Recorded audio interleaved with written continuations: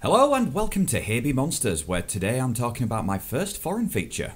From 2013, this is Blood Glacier, an Austrian film by director Marvin Kren. The film is set at an alpine research station and concerns what happens when a small group of scientists discover a blood-like substance seeping from a nearby glacier, hence the title.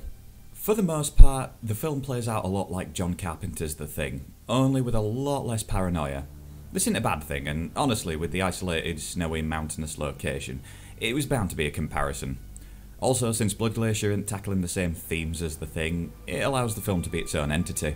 It even has its own MacReady in the form of station technician Yannick, who spends a lot of the early part of the film drinking, grousing about the work, and hanging out with his dog Tinny. Character-wise, despite initially coming off as unlikable, Yannick's quiet moments with Tinny and later on his old flame Tanya show a more caring side, and they kinda do make you want him to survive. The other scientists sadly don't get as much characterization, but because the film introduces them and then establishes even more on top of that, including the previously mentioned Tanya, it means everyone gets a lot less focus. The only ones who do stand out are Tanya, whose past with Yannick allows for some tension between them throughout most of the film, and the Minister and the Environment, who surprised me. When I first saw her, I was expecting someone who'd most likely die screaming to one of the monsters. Instead, she was one of the most capable and constantly reliable people outside of the main character, taking charge when the survivors had to split into two groups, and taking some initiative when the creatures attack. As for the creatures, which are really hybrid beasts made from the local wildlife, we get hints of their existence quite early in the film too. No actual sightings until the end of Act 1, but they make their presence known to the audience beforehand. I've seen some films where the makers try to pretend it's not a monster for a good length of the runtime, so I appreciate it when they drop any pretense and just outright go, "Yep, it's a monster movie." There isn't a great deal of story to go on in the film. After establishing the characters and introducing the blood and the hybrids, it turns straight into a survival story. It's no bad thing, a lot of monster movies go this way, but I think with the short runtime and around 10 characters and 4 hybrids, it does make the film a tiny bit weaker because of it. Some of the location shots make up for it though. The vast sweeping shots of the Alps, from the foothills the Minister's party's walking up to the barren mountain tops where the station is, all show off how gorgeous it is. Unlike The Thing, which made its location look hostile and desolate, in contrast, this looks inviting, even if it's covered in some sort of red viscous microorganism. The music as well is nice and atmospheric. Its use of strings is great at building slow burn tension, and also adds to the majesty of the surroundings and the action, depending on what's going on in the scene. So, let's get on to the monsters. That's right, we've got more than one. One of the things I really loved about the film was the basic concept of the blood. With a near limitless ability to mutate and create new creatures from whatever had consumed it, it had a lot of potential for nastiness. We only get to see about 4.5 variations it can make, but all are different. Mostly they're animals combined with insects, but they're realised with jarring visuals. Compound eyes and mandibles on mammals and birds, extra pairs of legs, they look great when you can see them. Sadly, one of the letdowns of the film is sometimes the hybrids are hidden, either by a choice of the camera angle or the lighting. Some shots are so dark you can't tell what part of the hybrid you're looking at.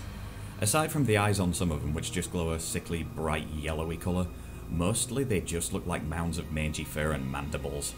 Even during the autopsy scene, which is usually great for giving you a cold clinical look at whatever's on it, seem to skip over showing you entirely what the creatures look like. That being said, when we do get a clear look at them, they all look unique. While there's some similarities, they've all got their own shape and form. Also, on the copy of the DVD I've got, it does have a small gallery of concept designs for the hybrids, so that at least gives you some idea of what they look like. Or might have. As quick and simple monster movies go, Blood Glacier is alright. We get enough insight into the characters to not want them to die horrifically, and the concept of the microbes mutating things is an interesting one, and for a film which mentions environmental issues like climate change, it isn't at all preachy. Aside from the issues I mentioned earlier, I enjoyed this one. If you're interested, based on what I've talked about, and you're okay with watching subtitle films, I'd definitely give this one a go. Despite the sometimes hard to determine visuals, it has some great ideas, and is pretty much short enough not to outstay its welcome.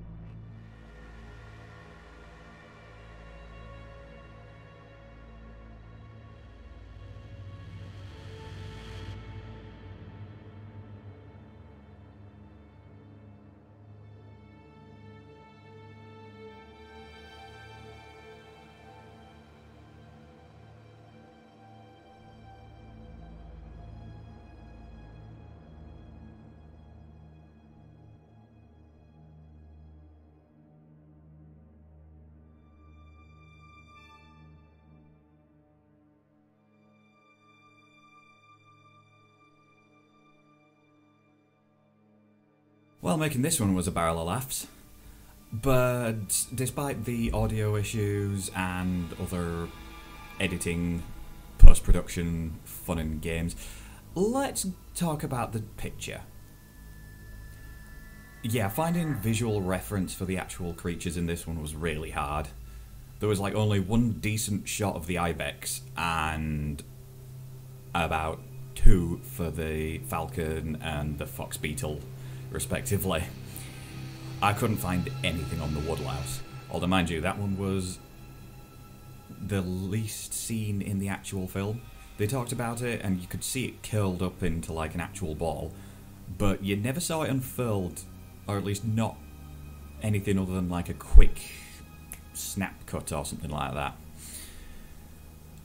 Looking back now, I kind of wish I'd left it out of the picture because it's the only one which doesn't match the other three.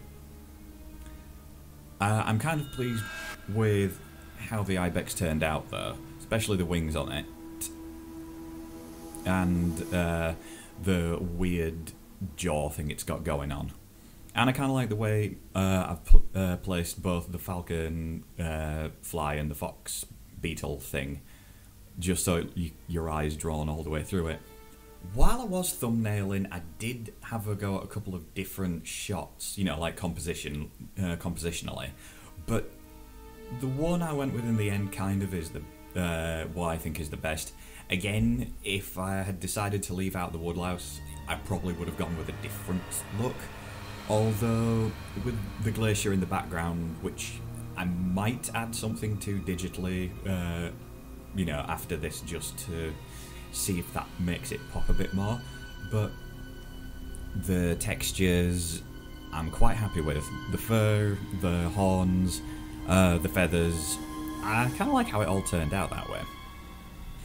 I could have gone a bit darker for the overall piece, but I don't know.